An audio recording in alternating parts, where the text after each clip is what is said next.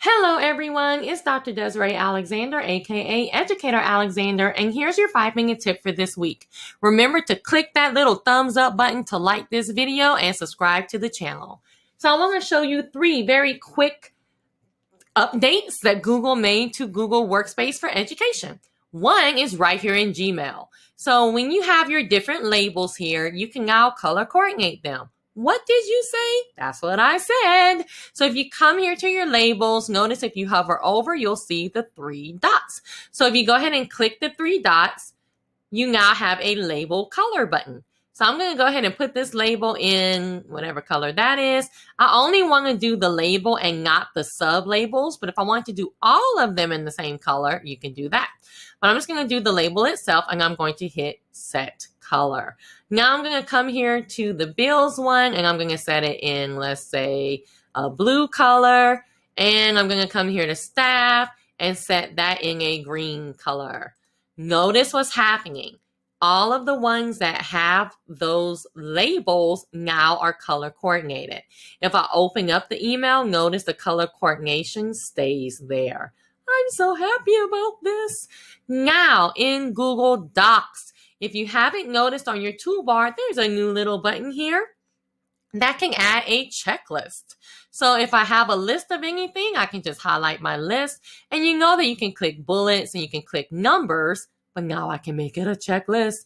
All I have to do is click it, and now it is a checklist. Of course, I can make this bigger or smaller or whatever I want to do, but I have my checklist. So if I need to check it off, there you go.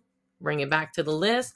So I am in love. And then the last thing is the at button. So if I click shift and the at, notice what it does. It brings up people, files, dates, and calendar events. So if I want to bring up people, I want to go ahead and put her contact information in there.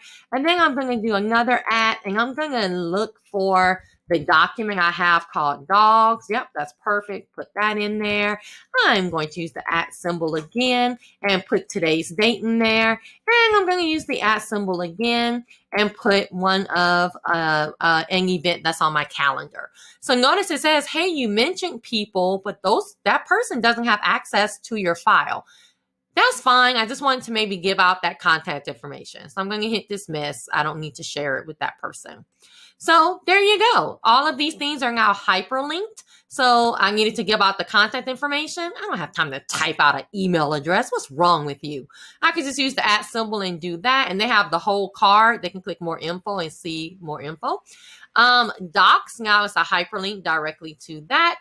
July 6th, today's if I want to book a quick meeting or anything like that, and the calendar event. So you can actually put this in documents when you're sharing it and sending it to people, and it's a very quick way to hyperlink whatever you're doing, and you don't have to, go get the link, click on hyperlink, all that kind of stuff. Very, very quick to do. So those are your 3 updates. Have fun and good luck.